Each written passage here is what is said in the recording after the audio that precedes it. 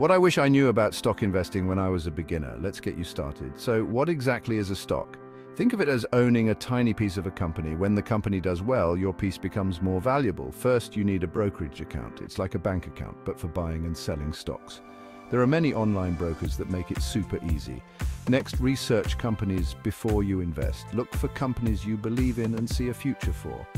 It's like picking your favorite team to root for. Diversify your investments. Don't put all your eggs in one basket. Investing in different companies spreads out your risk. Remember, the stock market goes up and down.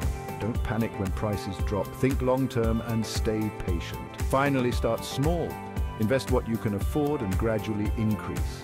The key is to keep learning and growing. You've got this. Happy investing!